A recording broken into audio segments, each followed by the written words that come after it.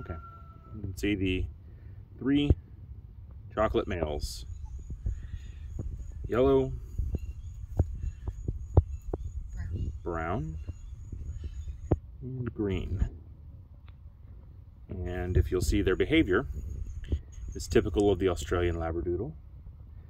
All they want is to be with their people. I tried to video them by myself, and they spent the entire time trying to crawl under me. They also know where the front door of the house is and try to be as close to that as possible. These guys love their people. They love being in the home. And so that is typical ALD behavior. So size-wise, Jane, what are we looking at?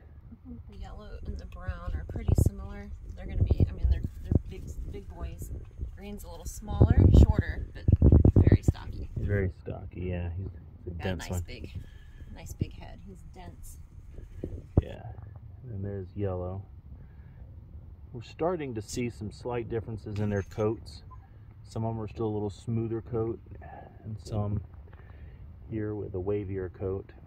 And people who are familiar with other doodle crosses, not these multi-generational Australian Labradoodles, people who have been around a little bit with the doodle crosses have asked me if curlier or wavier hair means that they will shed less, and that's the case many times with those first or second generation crosses.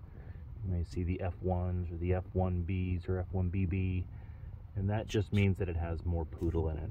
With these multi-generational, whether they have a straight coat or a wavy coat or a curly coat, it does not play a difference. You want to pull them out from behind you? All I see is you.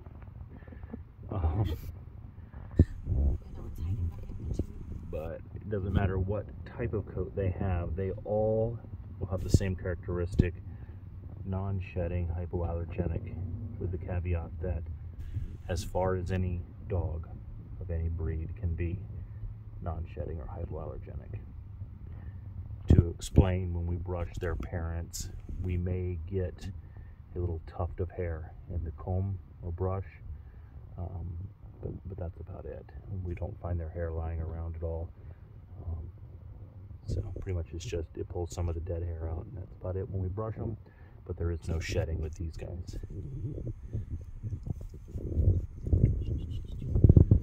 You see yellow has that white chest, kind of distinguishes him from the others. Some say that these guys have grumpy or grouchy faces.